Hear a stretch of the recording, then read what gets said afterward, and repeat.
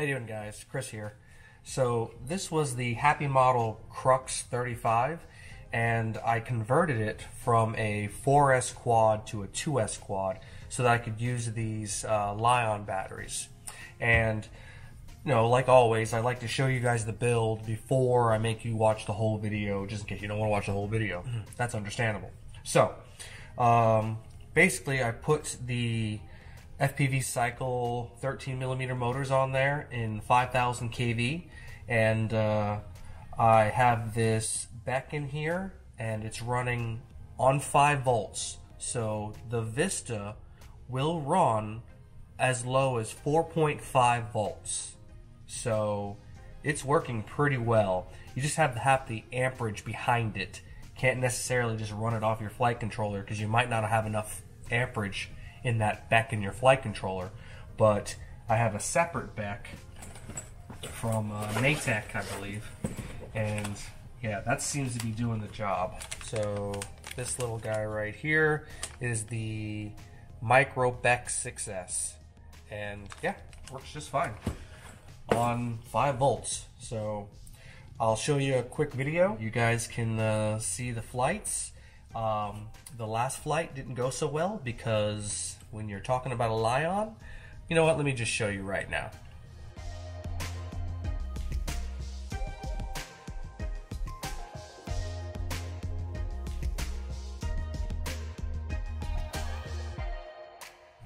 So yeah, when you're talking about a Li-ion, punch outs aren't quick. So it's okay, it's fine, didn't even break a pop. So got a little chip in there, it'll be fine. Alright, let's watch the rest of the build. How you doing, guys? Chris here from Divergent Drones. Well, this is the project I got. So this is the Crux35, so it's a 3.5-inch 4S drone, and it's got the DJI FPV system in it, so the Cadex with a little Nebula Nano camera in there. And the plan was to redo the motors. I was going to use the FPVCYCLE 13mm 5000 kV, which is arguably a 2S motor, and I was going to do it as a little park flyer, use these little 2S batteries. And then I saw Dave C's video on his 2S 3.5-inch, and I had the idea of throwing Li-ions on there, so I went and got a Li-ion pack. This is the Zod 2S, and it weighs about 100 grams. I'll give you an exact weight here in a minute, but it fits on there real nicely. So we're gonna give that a shot as well, and we'll see how it flies, how it performs, and yeah, it'll be fun. We got a little peanut on here. Maybe I'll fly it with and without the peanut. We'll see.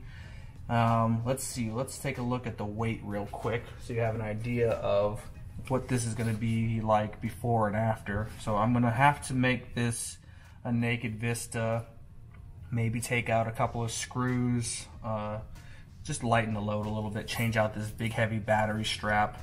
You know, every gram counts. This is a very long battery lead. I'll just shorten that up a little bit. So as it sits right now, it's 104.3 grams.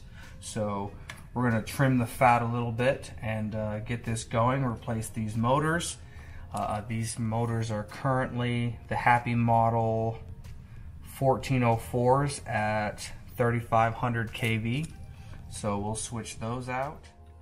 Alright, so we opened her up, took the top off, disassembled the Vista. You know, I nakedified it a little bit. So I don't do full naked, right? So I leave the center, I don't know what you call it, a spacer, or maybe it's the same thing as these heat sinks, I'm not really sure.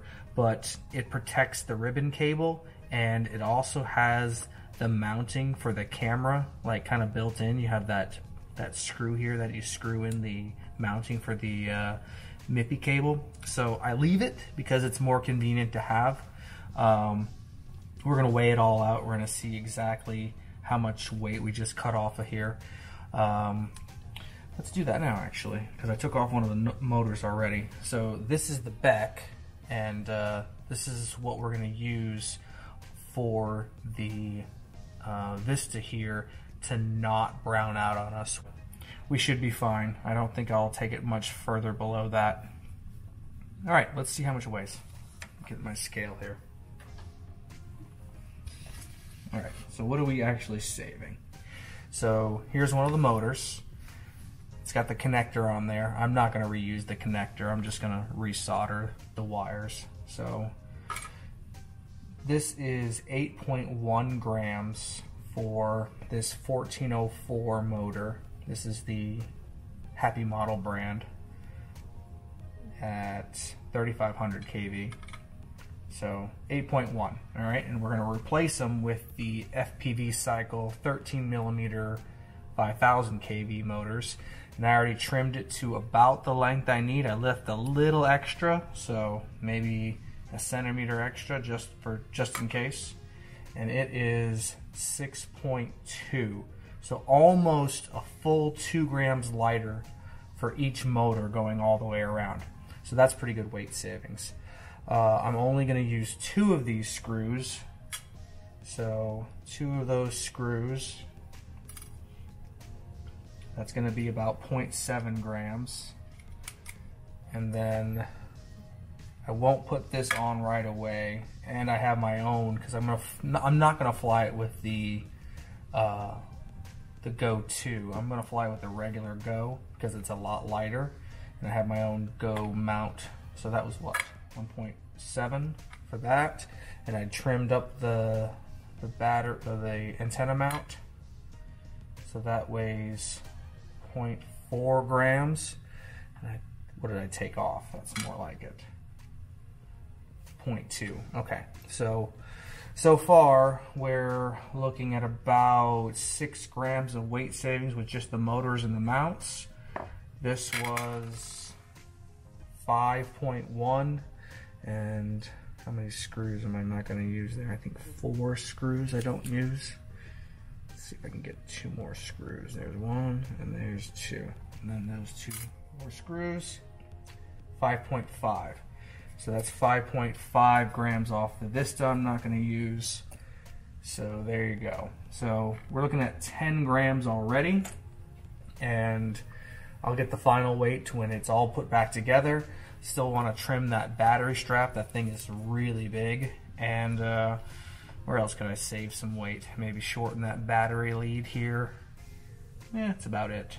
So let's keep working.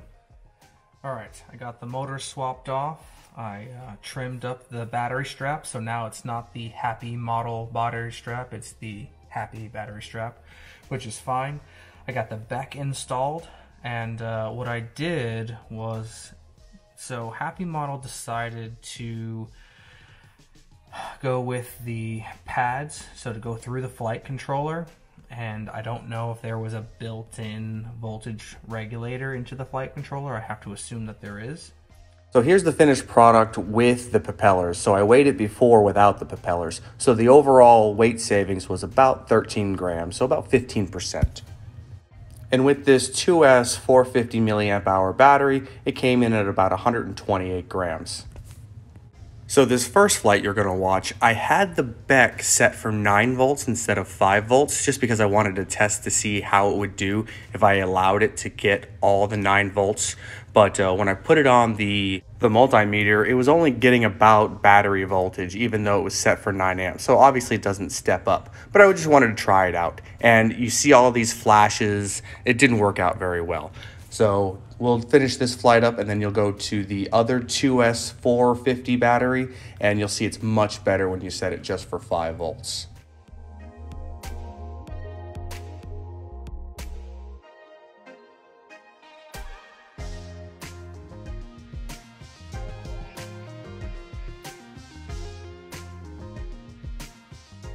So this is the 2S 450 set for 5 volts on the Beck, and you can see a drastic difference. It did stutter right at the very beginning, maybe 2 or 3 times, but for the rest of the flight it didn't. So definitely set it for 5 volts. As far as flight characteristics go, it flew pretty well, but this is a LiPo and it's only about 128 grams. So there's a significant difference between the Lion and the LiPo. Since the C rating is so much higher, when you do a punch out or you do a close maneuver, it definitely performs better.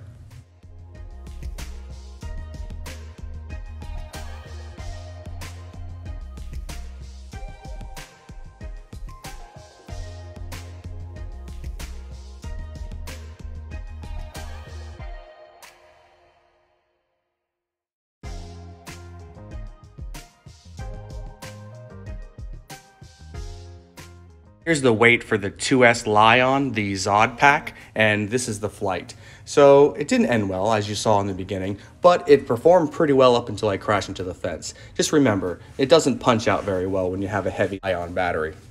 I'll let you watch and enjoy the crash again.